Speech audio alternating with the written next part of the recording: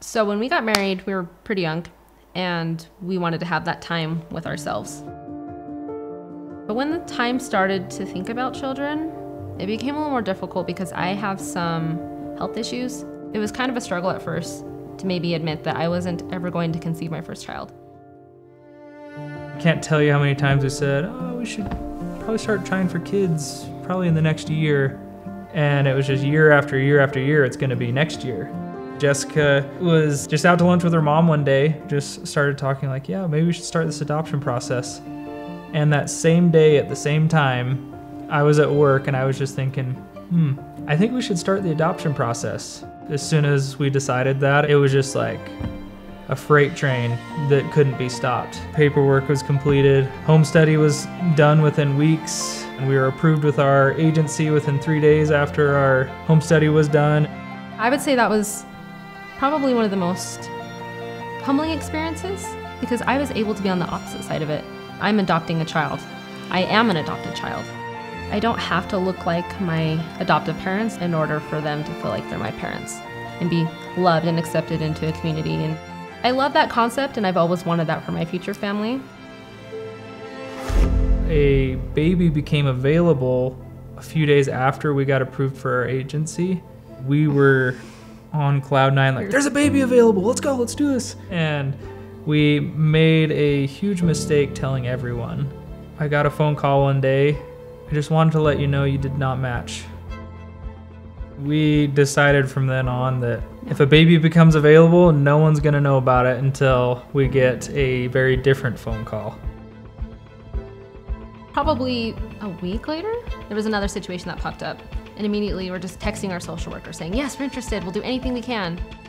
We were just in Shields in the middle of the aisle and Jessica gets a phone call. And I was just fully prepared to hear a no. When she answered the phone, it was a very different tone. Hey Jess, how's it going? Oh good, is Ryan with you? As soon as I heard, is Ryan with you? I just knew, I'm like, here we go, buckle up. I'm about to feel like I'm gonna pass out because I'm just like, could this be it? And then she said, congratulations, you've been matched. We immediately just started bawling our eyes out in the middle of Shields. It is one of the most happy feelings I've ever felt in my life, and I legitimately cried the entire drive home. Like the whole day. It was very emotional and just amazing that a mother chose us.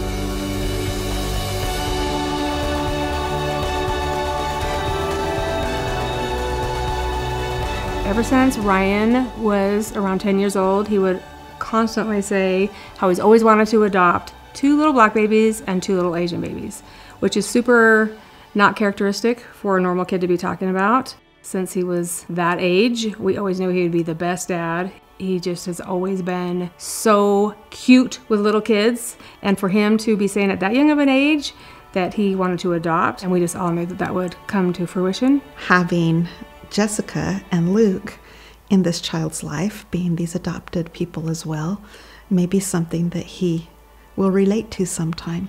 And especially the fact that Jessica and Luke are both people of color, because this is going to be a beautiful dark baby, and he'll be able to see his beautiful mother with her dark hair and her dark eyes, and then his uncle, Luke, who is my son, who's half Jamaican, half Caucasian. I just think that it's going to be a perfect fit for little Sonny. Everything feels committed, but there's always that chance that the mother can change her mind. We have to be prepared that this could be a failed adoption.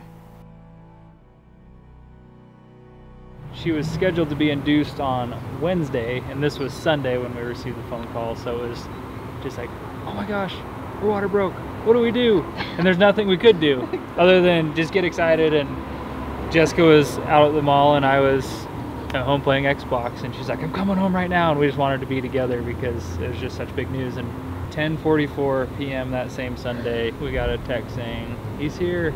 The Utah state law says that the mother has 24 hours to change her mind on whether or not to place the child, and so we could not sign our paperwork until Monday night after 10:44. It's sign time. No, like literally what time is it? It's past 10:44. I'll Also, a really strange thing is with COVID-19, 2 people are allowed in the hospital to go get the baby. And so Okay, here we go. our social worker and Jess get to go get the baby and meet him first. I'll be waiting outside with everyone else, and Nothing's on our terms. not so. one thing, nothing we've done that's been our choice. The experience of adopting a Yeah. child is Oh. so unique, on top of this virus where I can't even go in the hospital to meet my child. I'm supposed to be inside with our social worker in about 20 minutes. Just crazy, we're gonna be meeting our kid in 20 minutes. Yeah. Right now it's just I like, just got butterflies. My stomach just dropped thinking about it. it did not seem real until we started talking about this topic. Get all spiffied. Here we go. I'll let you take over the pass.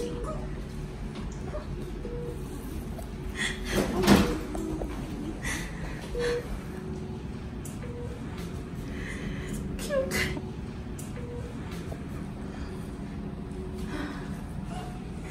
He's so little.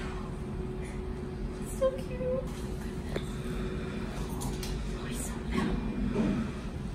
Look at his little pout. He's gonna get mad that I took it out. What pacifier?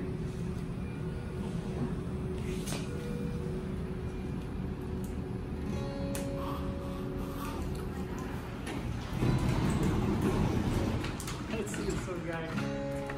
Oh, so tiny. So tiny.